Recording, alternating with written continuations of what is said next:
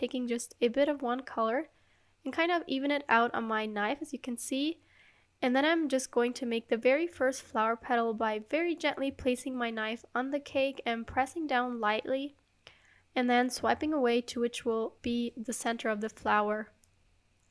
For some petals, it's sometimes hard to swipe away to the center because of the cake board and the angle you need it. So what I do then is just make a petal by swiping outward of the flower and then just use the tip of the palette knife to form the petal more. I feel like the palette knife painting technique is very forgiving, and we definitely don't want every flower petal to look the same. It actually makes the flowers look more realistic if they don't all match exactly.